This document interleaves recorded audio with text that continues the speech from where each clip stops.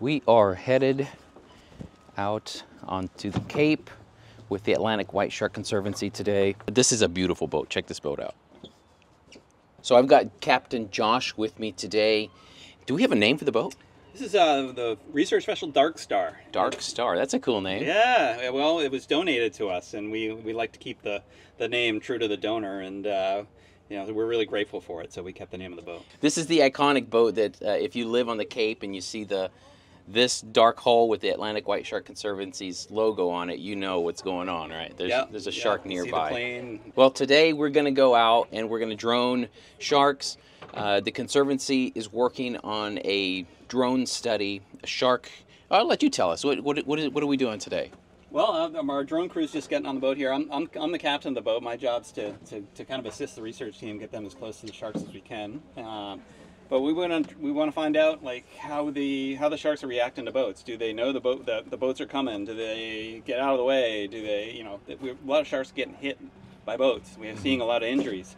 So what can we do to learn more about that? And that's kind of the goal of the current study we're doing, boat approaches. That's interesting. A lot of my footage, as you guys have seen, we have a lot of boat strike and prop injuries, things like that. It's going to be interesting to see, and I've seen it before from above. You get that perspective, but when you get a shark next to a boat, they don't always move out of the way, and that's evident. Sometimes they'll slide out of the way, but a lot of the injuries I see are prop strikes. So it's pretty cool that you guys are doing this. So let's get going. Let's rock and roll. All right. As we started our journey, I took in the fresh air and the view from the pulpit of the research vessel. This is by far the best view in the house when a shark is nearby. Today, the weather is incredible, and I couldn't wait to see a white shark up close. All right, so the search has begun. Our current situation is we have a spotter plane up above. Wayne is up flying, and what he does, he goes north and south here on the Cape, spots a shark, tells Josh, and then Josh takes us to the shark. He just finished his first pass here. Water visibility is not too great today. He hasn't spotted a shark yet. Maybe we'll put up the drone. Maybe we'll find one with a drone, huh?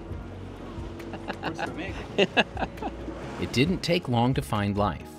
It seems the stripers are everywhere this time of year. But sure enough, a small white shark was roaming the bottom nearby. What we are looking for is a shark on the surface, and this one doesn't seem to be cooperating. Regardless, we stayed on it for a few minutes.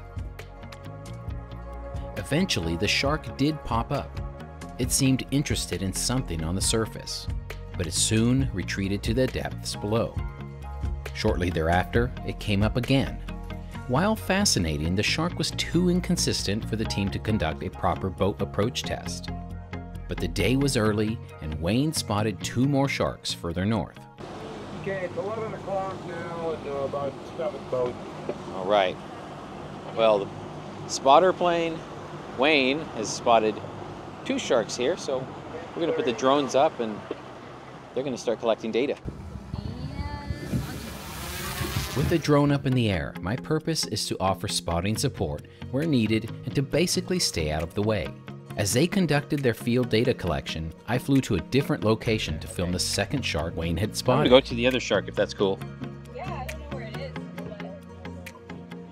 Okay. I headed about a mile south. A seal colony there seemed like a good place to find another shark. There is where I found the cleanest shot of a shark yet. It was roaming the area near the seals, and it was going into very shallow waters.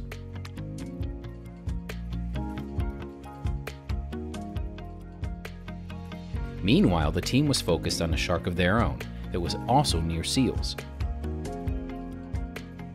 A mile south, I continued to monitor this shark.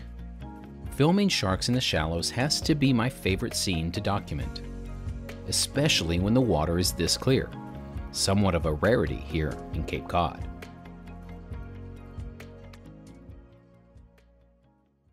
Nine sharks in our general vicinity here, so I think we're all going to be able to have our own shark to observe. So, plenty to go around. All right, tell me what you're doing. I am getting ready to fly the drone and find a shark for another boat approach.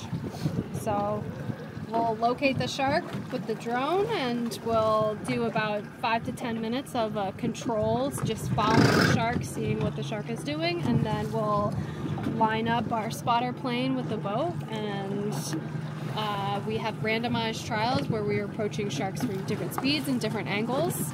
And we'll set up for an approach. We'll do the approach and then we follow the shark and see what the shark's reaction is and how it changes course, if it does so, for the remainder of the drone battery. So far today, we've had no problem finding sharks. Thanks to the air support from Wayne, the team stays busy.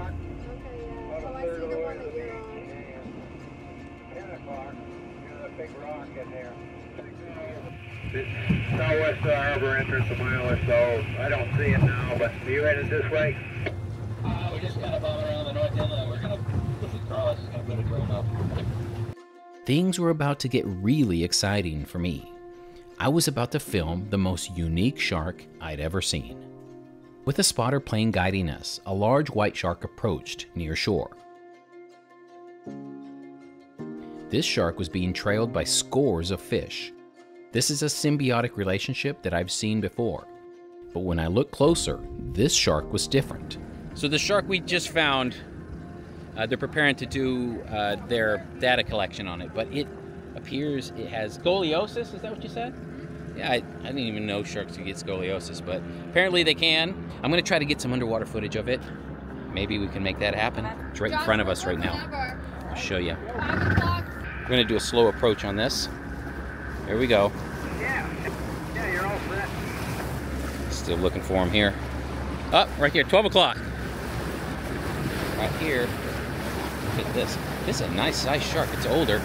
Ooh, that's a big one. Wow. He's down deep. We're 10 feet of water here. He's going to allow us to hand. There's another one. There's right here. He's right here. I see him. But he's really deep. Right in front of us. From the drone, the bulge indicating scoliosis is not nearly as pronounced. But looking down right next to this large shark, I could easily see the condition.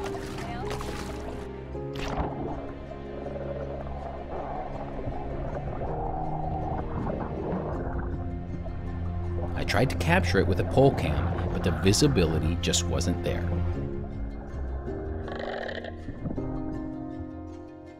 So we tried again.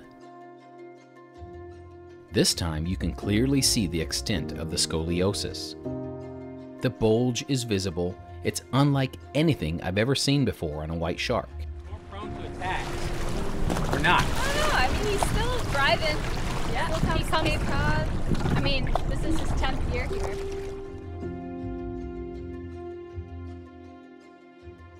So Victoria's gonna turn on the hydrophone, drop the receiver in, right? Yep, so this is the receiver here, and what I'm dropping in is the hydrophone. So any shark that is tagged will ping on this receiver here, and it'll make a beeping noise, right? Yeah, like a little, like ping, ping, ping. And then this receiver will decode that ping after a series of pings, and then we'll get a number. The number that pops up here is gonna identify the shark. But pretty close to the shark right now, and there's no pinging, so maybe it's a shark that is not tagged. Yeah, potentially. It was time to turn back south. I decided to fly the drone ahead of the boat as we traveled to see what I could find. It was no surprise I found more sharks. And of course, it was no surprise to find them near seals. I did find more stripers seemingly annoying another shark. But it was this shark that was the most surprising. Notice how small it is. This is likely a young of the year white shark, and it's the smallest I've seen on Cape Cod. Today was one of those days that made me grateful for this opportunity. Seeing so much sea life around gives me hope that what we are doing here is helping to preserve this place.